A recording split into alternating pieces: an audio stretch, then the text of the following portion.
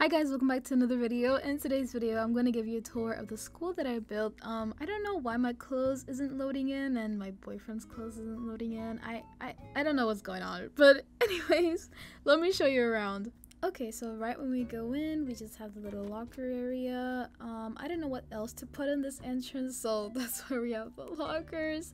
Over here we have a little small cafeteria. My boyfriend filled up all like the iced tea and grape juice, and then he also like put shrimp down and some meatballs, and he also prepared some hot dogs, which is really sweet of him. If we go up to the first floor, we're gonna have the English classroom right over here. Very simple, very cute. And then over here across the hallway or down the hallway, we have a math class. Again, they're very similar, just super simple. I didn't want anything too complicated. Oh, and by the way, at the end of each hallway, we just have like a little gender's closet. Anyways, on the second floor, we have a little chemistry class. My boyfriend decorated this place, which was really nice, very creative. I really like it. And then over here, we just have like a little library slash computer room.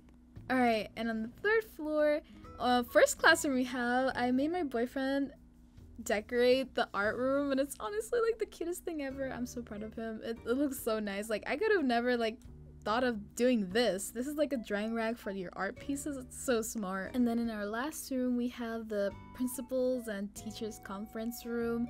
Again, very simple. In the back, I basically just placed like a coffee machine and a cooler to keep the beverages cool. And now if we go to the roof, we have a little AC thing with some cords, and then we have a power box and then some tubes.